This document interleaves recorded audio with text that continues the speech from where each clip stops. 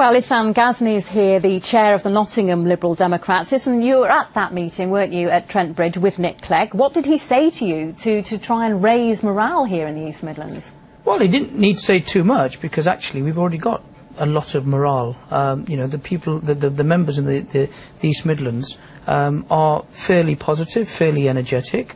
You know, we've had a few setbacks in the local elections, but we still control 2 local authorities in the East Midlands. So he didn't make an apology to you then?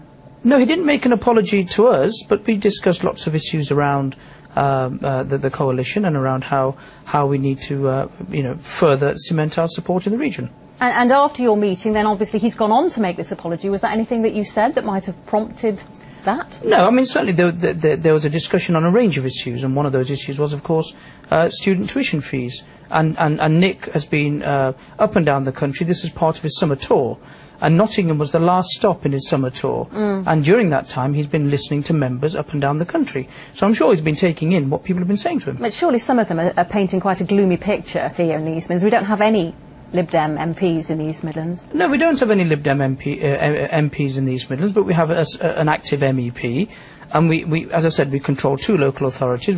We are the strongest opposition in 2 county councils, and you know, recently So you're quite comfortable with the situation as it is, then? No, we're obviously not comfortable. We obviously want to do a lot better, and we're always working to do a lot better.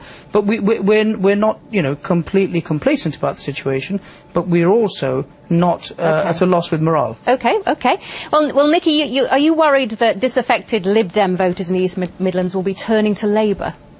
I think it's been very interesting at the next election to find out, you know, where the Lib Dem voters do go.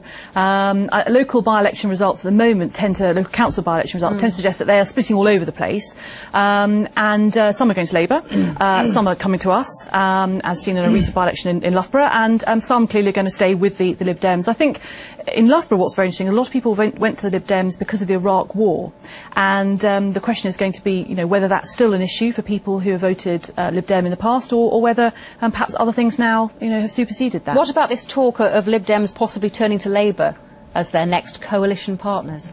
Well, you know, I mean, I think that the fact is there are going to be relations between, you know, all sorts of politicians. So, I mean, you know, there will be Labour politicians who know Lib Dems very well, and vice versa with the Conservatives. I think, I'm not sure what the country will think of if there is another coalition government, what they think of it. So, I think at the moment, I'm sure we're all trying to go for majority government in 2015. OK, John, would your party work with the Lib Dems? Well, I mean, we're campaigning to rebuild trust with the British people and win a majority in our own right. But if it got you back into government? Well, who knows what will happen in the next election. But obviously we've been saying now that people who we have strong sympathies with, like Vince Cable, will work with him on some of the policies he wants to bring forward. But if I can just take a step back to this apology, let's just be clear what Nick Clegg has done. He hasn't apologised for voting to treble tuition fees to £9,000.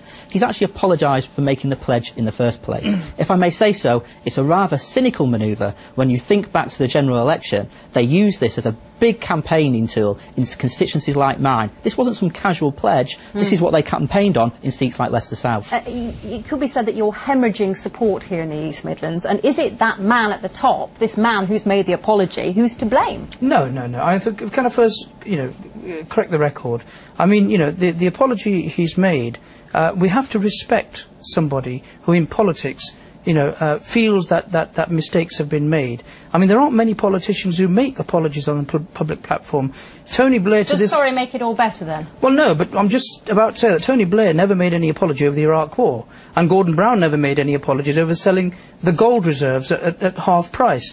And in Leicester, you know, Patricia Hewitt never made any apologies over the £700 million commitment she made to Leicester Hospital. He's not apologising over tuition fees. It takes a certain level of politician to be able to be... Well, OK, but we've heard that on the doorstep people are campaigning, and when they go to the doorstep and say Nick Clegg's name, people don't want to... But no, that's not true, because I'm out knocking on doors every week, and when I knock on doors... Well, maybe things are getting progressively better.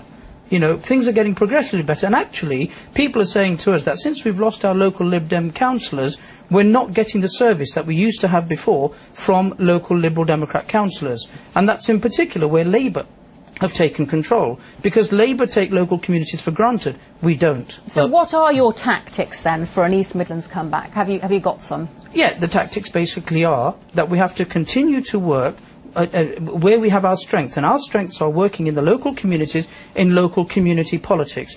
Liberal Democrats on the ground are the strongest when they work with local people, and that's what we intend to do. You're not putting anyone up, though, for police commissioner. Is that part of the plan? If you don't field anybody, you can't lose? No, that's not the issue. The issue is that we feel that local people make a decision, local members make a decision, and members in the East Midlands felt that, members in Nottinghamshire, for example, felt that there was no need for us to stand a candidate, and that's the decision. OK. Well, Issan Ghazni, thank you very much indeed for joining us in the studio.